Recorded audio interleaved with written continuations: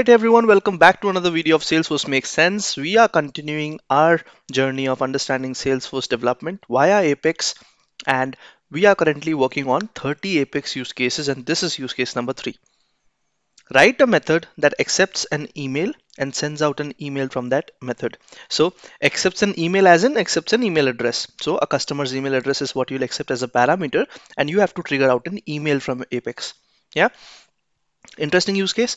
The thing is, when I first came to know that you can actually send out emails from Apex, I felt that was really powerful. Like, can you really send out an email from code? That was really strong and powerful, that I felt like really good capabilities of Apex. So yes, can email be sent out or triggered via Apex? It can be done, and there is a specific class, that is the messaging class, which I know about. But let's think that this is the first time that we have gotten this use case. Yeah, and we have to actually refer some help articles to be able to achieve this. Okay, what we are going to do is, let's go to VS Code and let's create a new class. So I'll call it Apex use case 3. For those of you who think you can do it yourself, pause the video here and try to attempt it. Yeah, and let me know in the comments.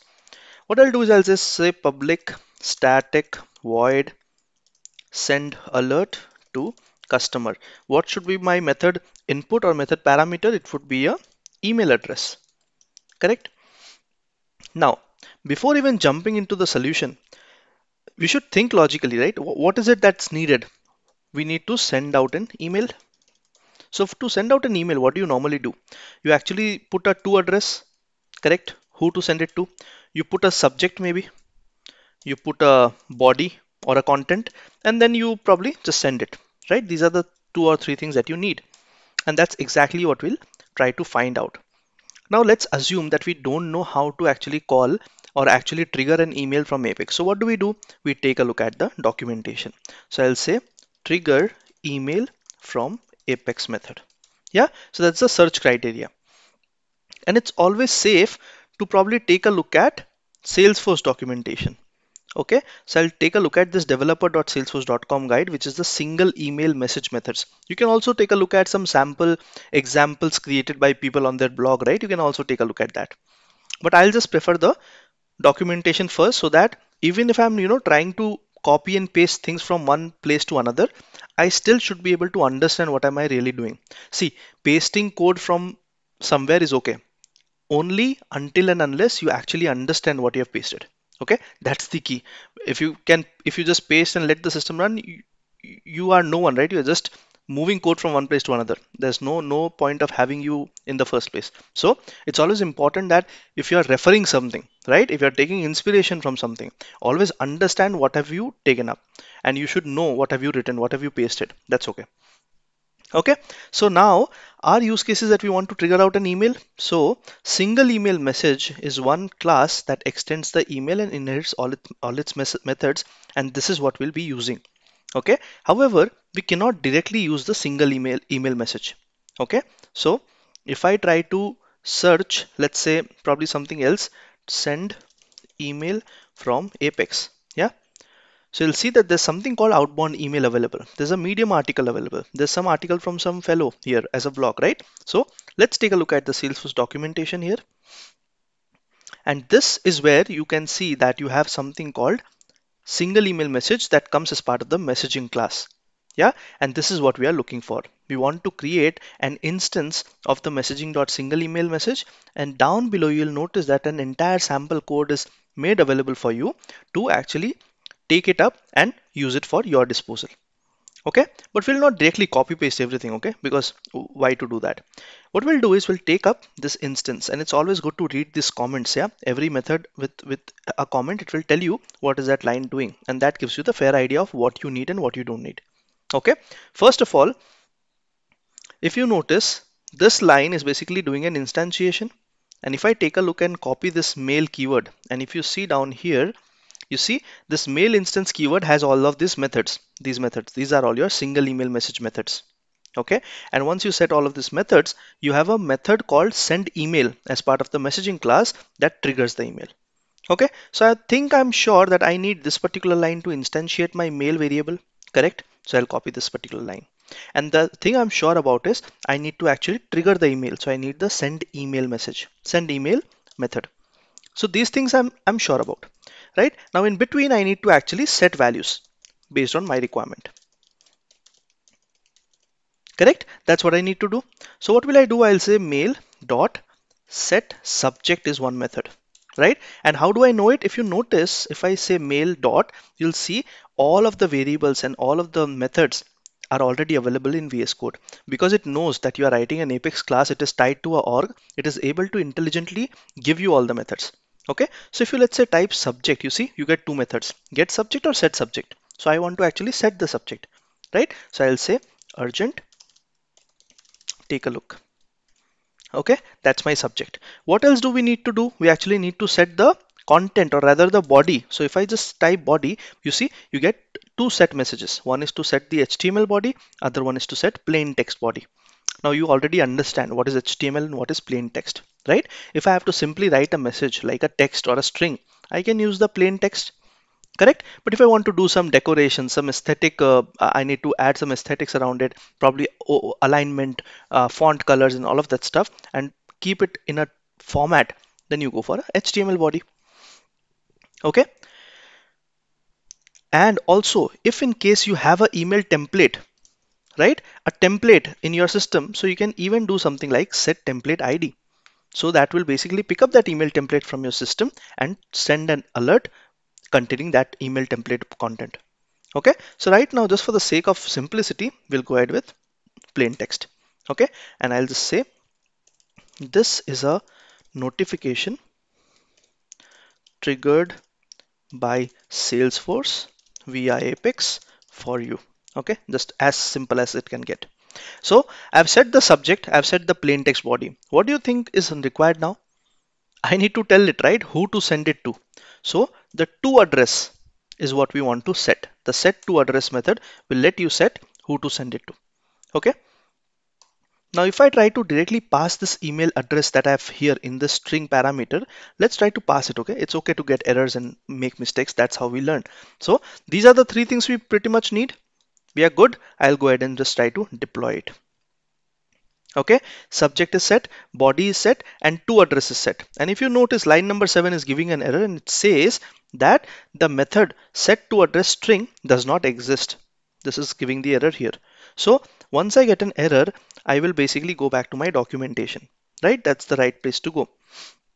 Set to address. See, it's being used here and it is actually sending a variable. Now, what is this variable?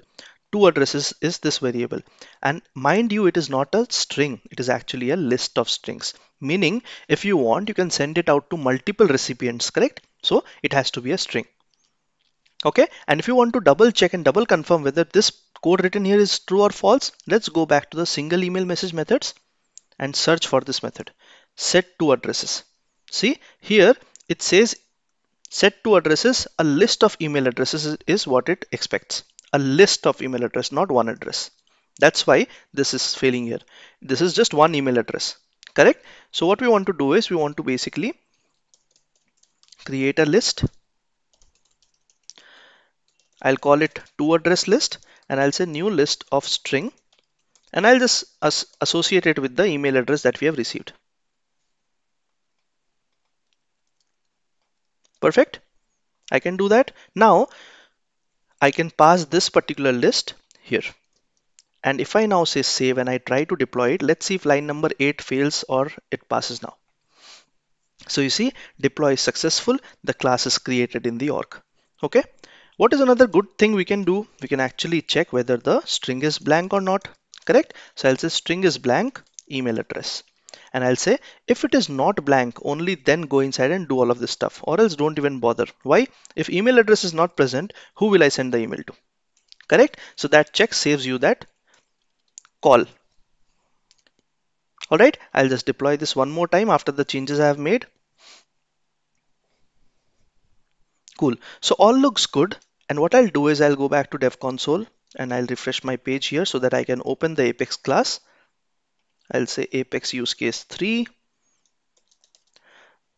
Now Salesforce has recently released some updates around verifying your email addresses in the org. That has come as part of the release update for enforcement around who triggers the email from your system. Those email addresses have to be verified. If I quickly show you one sample or one example, if I go to users and if I open this in Classic,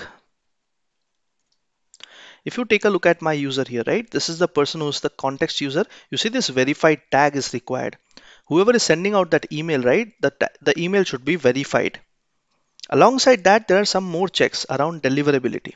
So if you go to deliverability, if you are trying to trigger any messages from Salesforce to third party, your access level here should be all email, or else emails will not flow out. Okay, that's one. And there's one more thing around the email from Salesforce. Okay, this particular DKIM key ownership flag should be checked. Okay, only then emails will flow out. All right, so you have to keep this checked, or else emails might not flow out. I'll not check it for now. I'll leave it as is, and I'll just try to hit it. Okay, I'll try to hit this particular method just to see if the invocation at least is happening or not. So I'll say Apex use cases 3 dot send alert to customer, and I'll put my email address. Okay, I'll not use the same Salesforce makes sense. Why? Because the to and from will be same. I'm not sure if Salesforce will make a problem around it. So I'm using another different email address that I have. Okay, and I'll just say execute. So executed fine, no runtime exceptions. And if I take a look at the debug only log, there's nothing on the debug. However, if I search for email, I should see a log. Yes, the limit log. You see, the number of email invocations that have happened is 1 out of 10. So how many send email methods can you write in one transaction? The answer is maximum 10. Okay, each send email, you can send how many users? You can actually send an email to 150 users. So you'll see all of these limits in the documentation. Okay, it should be somewhere here. See, the maximum total of the to address plus CC address plus BCC address per email is 150. Okay, and how many such emails can you send as part of one transaction? Meaning, how many send email methods can you write in total per transaction? 10. After 10, it will throw you a limit exception. Okay, right now we have been able to give it a email address, so it went inside and it hit the send email button, which is why you see the email invocation done is 1 out of 10, meaning one email trigger has happened. One send email method has been called. Okay, now if I were to check whether I received the email or not, let's go to my outbox. Let's go to the other account. So I don't see it on my, so I don't see any message on the spam or on my actual folder. Okay, so this means there's something still wrong, right? We did not check that box here. So I'll go back here, and before changing something, it's always safe to check what really happened. Okay, so I'll go to email log files and I'll try to request an email log. Okay, what this will tell you is, this will tell you everything that has been sent out as an email from your machine, from your system, I mean, from your org, between these two dates. So I have just taken the last 24-hour period from 12th to 13th. Okay, and I'll just say send it to this particular recipient, but I should also get a link to download on the org itself. So I've just said request log. So this will give me all emails between 12th and 13th which were outbound, meaning which were sent out from Salesforce to some other user. Okay, we'll take a look at that. Yeah, I hope this was straightforward. If you want to actually put in, let's say, the CC address or the BCC address, do you have a method for it? Yes, you can just take that method. How do you check it? You can actually just use this variable and you'll automatically find it here. See, set. If you type set, all of your methods come here. Can you link it with a specific object? Yes, you see, set target object ID. You can set it to an object ID, right? How do you link a email template? I'll say set template ID. Okay, how do you say about signature? Let's say you want to put your signature in the system. So if you search for signature, you see set use signature option is also available. So all of these capabilities are available. Yeah, it's good to explore. But most importantly, you will see that you'll be using these 3 or 4 methods primarily if you are sending an email from your Salesforce Apex. Okay, most of the times what happens is you don't use set plain text body, you use the HTML body because you always want to ensure that the content is in a good format. Okay, even this expects a string variable, but it should be HTML with HTML tags. Yeah, let's take a look at the email logs if it has been created. Yeah, so you see, this was requested at 8 p.m. just now. This is Dubai time, so Indian time is 8 p.m. So I'll just say download. So this will give me a CSV file, and let's open this CSV file, and this should show me the logs of all the emails that have triggered, right? So if you see,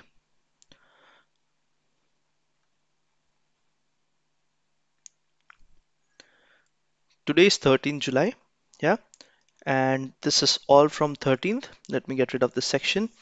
Each entry tells you what has been done, right? And if I take you towards the left, towards the right side of the panel, you'll see that these are all outbound messages. Yeah, and then you see that who has sent it, like who was the from user, which shows my name and my user ID. And then here you will notice that you get the status, the delivery status, and all of them have that same error. What is the error? The error says your email has been rate limited because in this message, the SPF or the DKIM verification is not done, which I believe is the same issue that we were looking at here, the checkbox, right? So let me try to set it and then give it one more test, or else we'll let it go. Okay, that's okay. I'll just enable it for now. And now let me try to hit another email. Yeah, I'll just say execute. And let's take a look at the email invocation. So one email invocation has happened. Let's take a look at our Gmail box.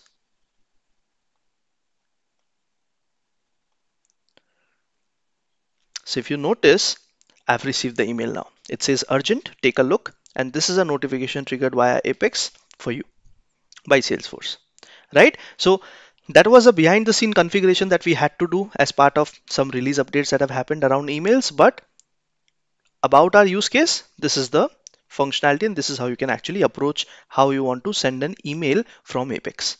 Okay, cool. I think that's all for this particular use case. Thanks. Bye.